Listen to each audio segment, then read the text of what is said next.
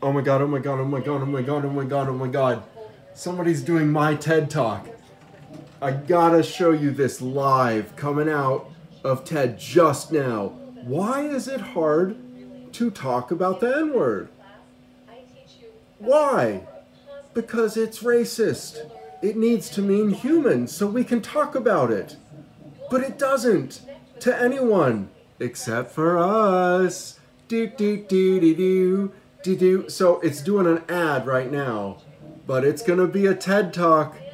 And when it comes to TED, I even stopped my Plants vs. Zombies Heroes game.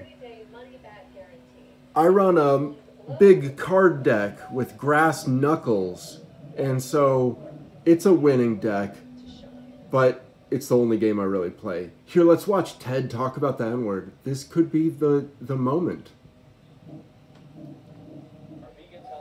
No! And now comes my criticism of YouTube. You censor channels and then you run advertisement. That's why I like YouTube. It's better than TV. There aren't as many advertisements.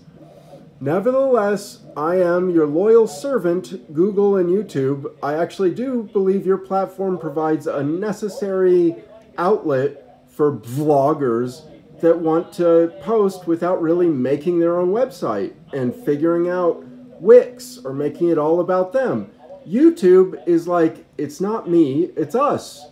At least that's what it felt like when I joined as a young YouTube atheist. Now it's me, because I have become a unique person. At the time, I was very much in step with everybody else. This is the endless ad, so I actually have to skip it or I'll lose my own mind. Skipped. Ivana Karam translated it. Christian Aparta reviewed it.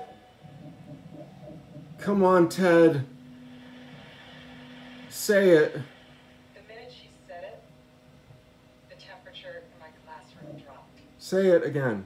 My students are usually laser focused on me. So it's N-word phobia. They shifted in their seats and looked away. I'm a black woman who teaches the histories of race and U.S. slavery. Okay, good. I'm aware that my social identity is always on display. And my students are vulnerable too, so I'm not even aware of that. I try to anticipate what part of my lesson might go wrong.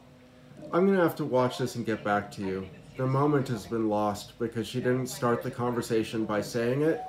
I don't know why I hoped for it, but there's just some chance we can make this word less taboo.